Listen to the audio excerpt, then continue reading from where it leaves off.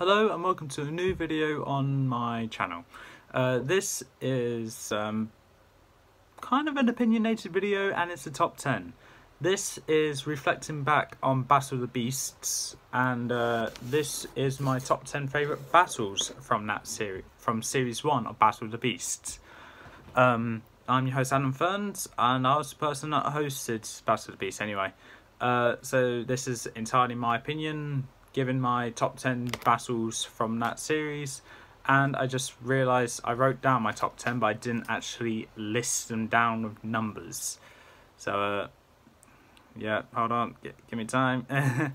Whilst I'm sorting out a list, I shall go over the placements of the seasons that participate in that series, basically in order of the seasons getting eliminated from the tournament.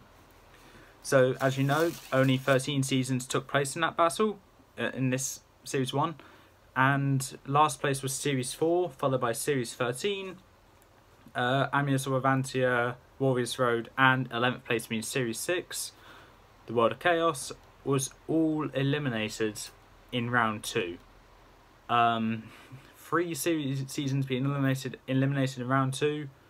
Bit surprising, but not majorly bad, because one is a bad series with Beasts anyway, one is an okay one, and one is a phenomenal one. So it's kind of interesting that 2 of them got eliminated, but Series 4, yeah, I see why. 10th place is Series 12, the Darkest Hour. 9th is Series 3, the Dark Realm. 8th is Series... No, I'm not going to go to 8th. Series 12 and Series 3 got eliminated in round 3. They got eliminated kind of close to each other, actually. I believe the last beast standing in Series 12 was Merca, crushed by Rock. And the last beast standing in Series 3, I believe, was Tusk. That was at the end of the round, actually. Killed by Elic. So, very satisfying that was. 8th place is Series 2. The last beast there was Sultra, killed by Rock. Rock hates these guys. And 7th is Series 8. Balisk, killed by Torpix. And next is Series 11, killed by Crestor. Serpio was. And another beast that was killed in round 4. Series 10, Master of the Beasts, killed by Carnivora. Yeah. 4 seasons getting eliminated in the same round. Kind of crazy, really. And they were all back-to-back as well, because Rock versus Sultra, that was the first one, followed by Torpix versus Balisk, Crestor versus Serpio, then Carnivora versus Noctilla. So we're down to 5 seasons, and I believe it was 5 beasts remaining. So yeah, 5th place was Series 10. No, 4 seasons remaining, 5 beasts remaining then. 4th was the... only 1 series got eliminated from that, actually. 4th is Series 5, Shade of Death. Rock was the last one standing, killed by Crestor. 3 seasons remain in the top 3, and 3rd was Series 1. Last beast standing was Furno, it was killed by Torpix. And now we're down to the final 2 beasts as well. 2nd place was Series 7 and 1st was Series 9. The winner was Torpix, final beast to be killed was Crestor. And now when I didn't even sort this out anyway. So I'll give you 9th. This is going to take a while. You 4, 5. You 5 are definitely the top 5. So 8th. Let's give you... Actually, let's give you 7th because you were cringy. 6th because you were brutal. And the rest were just great. I'll give you 5th. 4th because people would hate me if I got that any higher. 3rd, 2nd, 1st. Okay, there we are. Okay, so I officially gave them rankings now. Sorry about that slight confusion. But that list, basically, this list, I was actually meant to do in the final episode of Battle of the Beasts, but I may or may not have forgotten. Oops. So now this is just ranking my top 10 favourite battles from that series. And this is my opinion, as I said. So if your opinion's different, please in the comments below what your favourite battle was. And let's get right into this. So coming in 10th place, we're going to have Naga the Sea Monster versus Balisk the Water Snake. Now this one is actually one of my favourites because it had my favourite water beast versus a beast which I wasn't too fond of at the beginning of the tournament. And when I realised there's no way Naga can win that fight, I just realised Balisk can make it really far. If he gets a good victim in round 3, which he did, Balisk can make it all the way to round 4, probably round 5. Unfortunately, he didn't make it to round 5, but realising that Balisk can actually do great damages to this, make a great dent in this tournament, for such an underrated beast, is actually a good thing. Round 1 victim for Balisk was Solak, which I was debating on putting on here, but that wasn't really a great battle because I actually can't remember it. 9th place is probably going to be a surprise for some of you. Pardon me. Vespic versus Carnivora. Now this battle was unfortunately where I had to say goodbye to Vespic, my favourite beasts of that tournament anyway. Realising when I saw this matchup that Lucas gave me, I was upset, and also realised that Vespic had to die because there's no way she can beat Carnivora when Carnivora has a heat breath which can burn Vespic alive.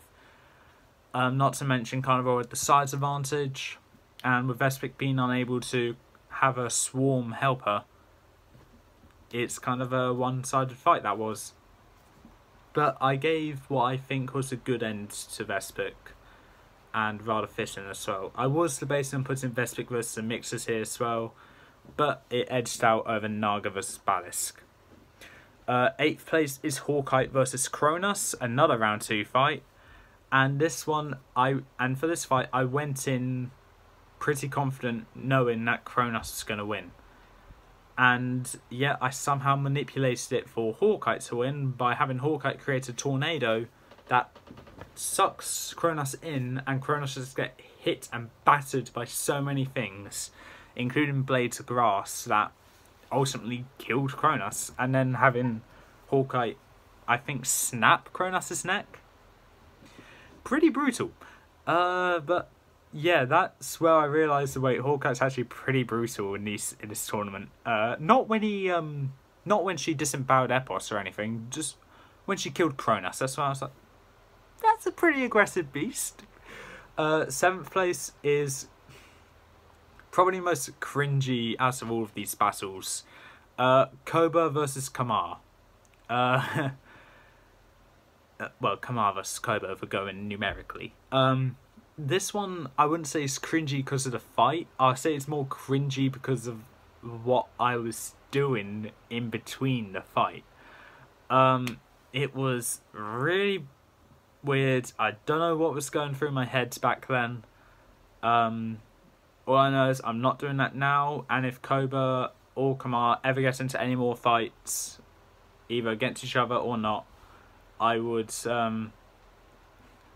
be a bit more normal when it comes to giving them fights, where it comes to giving them fights that I think they deserve doing. But when it came down to it, I realised that I did like the fight, as when Koba gave me the idea that, hey, you could just change the arena, making the arena a whole bunch of different things.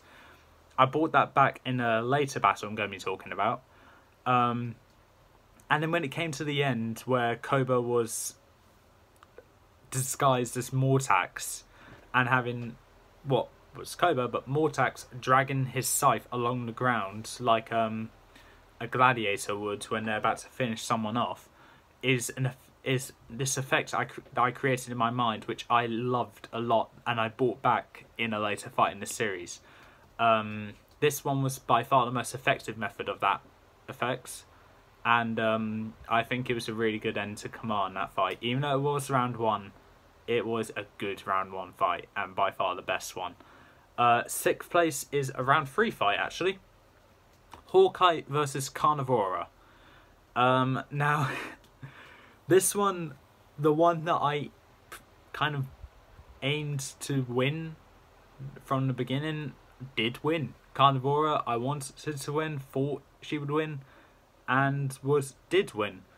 The thing that actually boosted it up was that I made Hawkeye so brutal in that fight, where as soon as she came out of that chamber, she charged straight for Carnivora, creating a hurricane, sucking Carnivora in, knocking her unconscious, and scratching and clawing and pecking at her repeatedly. Carnivora got back up, shook Hawkeye off, blasted her with a heat breath, and then just started doing the same thing.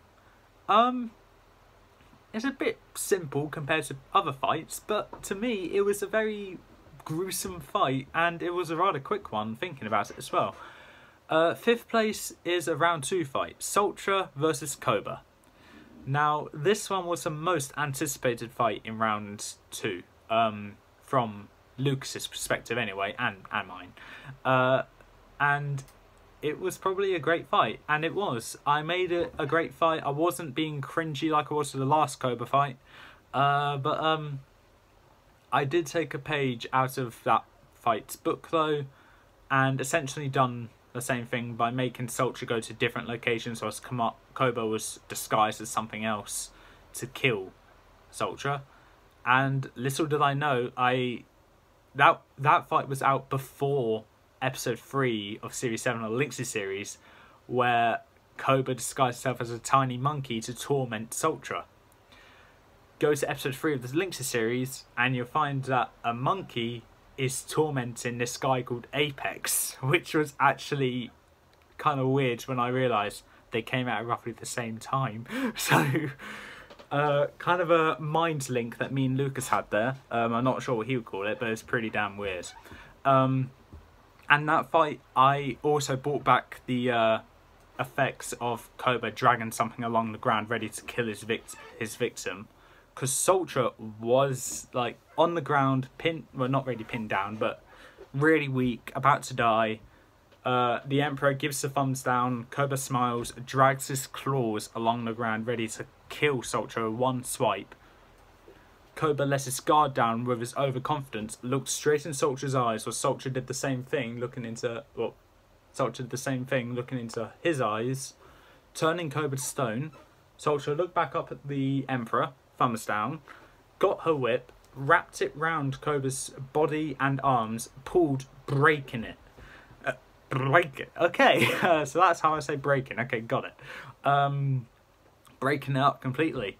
That was a great fight, and even though I tried recreating the finishing blow from Sultra in the round 3 fight, I don't think I did as good of a job. So this is by far the best fight that Sultra was in, and the best fight that Cobra was in, actually, because Cobra died in that one. Moving on to 4th place, another round 3 fight, and this one is probably the most debatable with the winner. There were a few people that understood why I gave this one the win, and there are some people, including Lucas, that was pissed that I killed off one of this guy. This fight was Silver versus Serpio, and I don't know why, but so many people hated me because Serpio won that fight. I know Serpio's from a bad series, I said that so many times before, but I had to give credit where it's due. Serpio just, I saw winning more fights than Silver. Anyway, what's done is done. Silver died, Serpio died later in that tournament anyway. So yeah, but I think the reason why I liked that fight is that in all the fights that Serpio was in, actually, his wings got snapped off.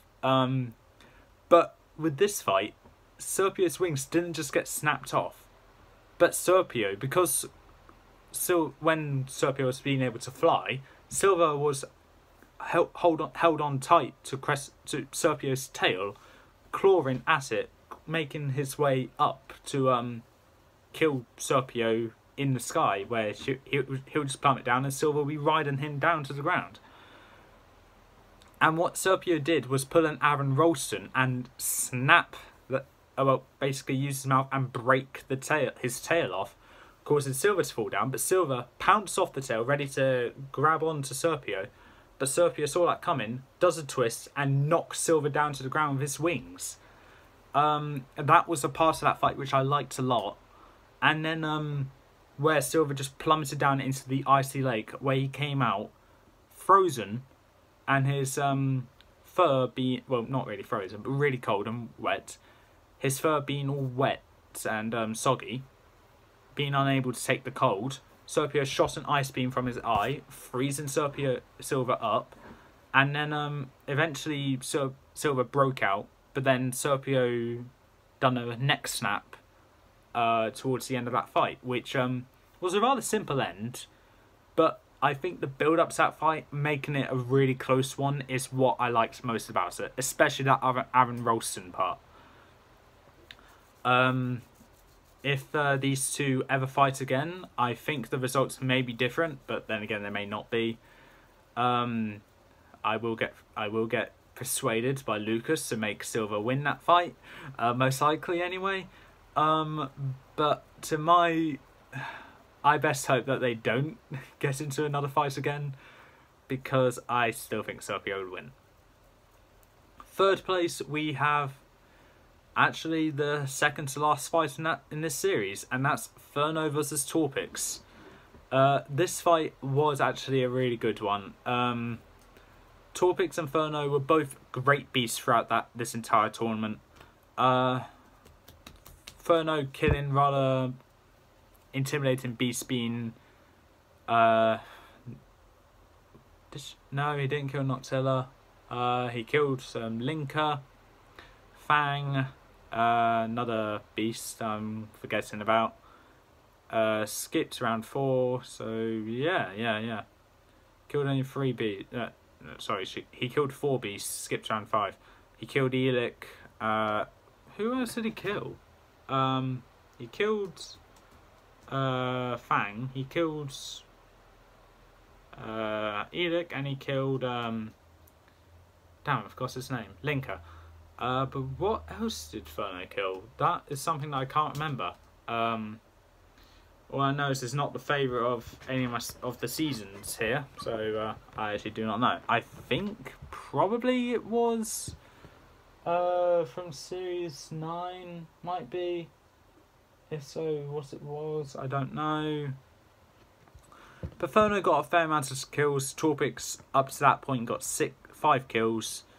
So one more than Furno, and it was a great, really close fight. Furno being fire resistant, Torpix being acid resistant. I gave the edge to Torpix though, because typically, since snakes are reptiles, they're cold-blooded, meaning heat is quite good for them. If Torpix went against Blaze, it may be a different story. But I think next time I do a Battle of the Beasts tournament with these beasts anyway, which will be the all generation, the entire series, all of them, I really want to see Torpix get killed off rather early, or not to make it to the top, because I like to see different beasts make it personally. I don't have a preference because I don't know what would make it, actually. It depends what the matchups are. But Torpix did great in that battle and made it to the finals. Second place for the second best fight is Crestor versus Serpio.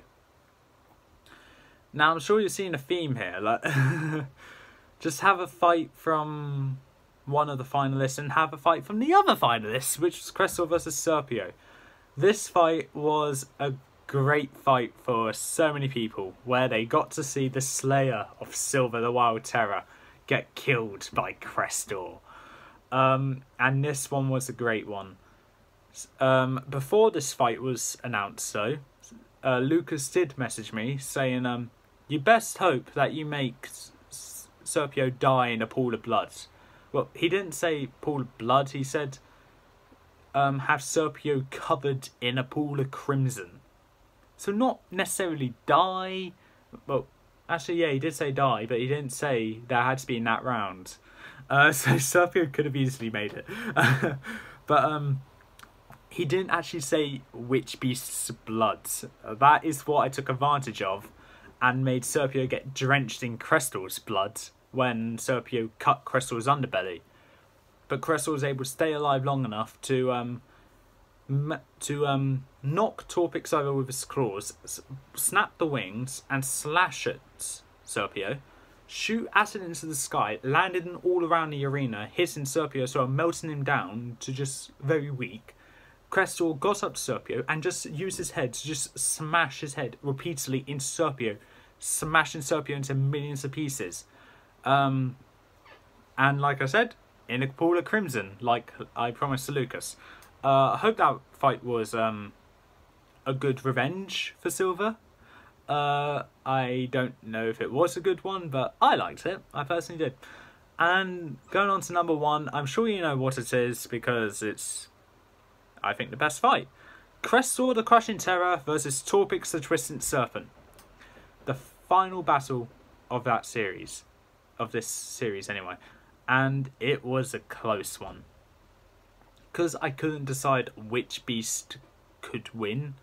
Because they're both just as good as each other. And both being acid resistant, meaning their main ability had to be used for something else. Their main ability is completely useless. So what I did was made Crestor and Torpix go at each other, ripping chunks of flesh and scales out, and then ultimately have them both shoot acid into where they opened the wound into the insides of their body. For Torpix, it was the underbelly that Crestor torn open, and for Torpix, it was the top head of the back of Crestor's head that he opened. They both shot acid into it. And unfortunately for you Crestor lovers, Torpix's acid was better and melted Crestor's skull.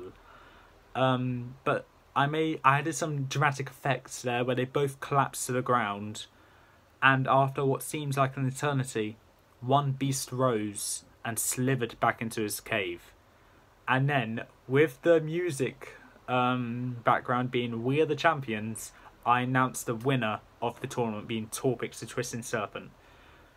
And it was a great battle throughout that, actually. I believe that for most of that video, actually, most of it was a battle. Which is what I aim to do, but for some of them, I don't really manage to do that at all. Now, that is my ranking for my top 10 favourite battles of Battle of the Beast Season 1.